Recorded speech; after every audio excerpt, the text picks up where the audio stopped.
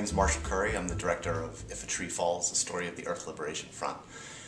And unfortunately, I think war will always happen. I think the other question, though, is whether specific wars have to happen. And maybe it's like asking whether people will be mean to each other. Yes, people will always be mean to each other, but individuals have a choice at any particular moment about whether they're going to be mean to someone at that particular moment.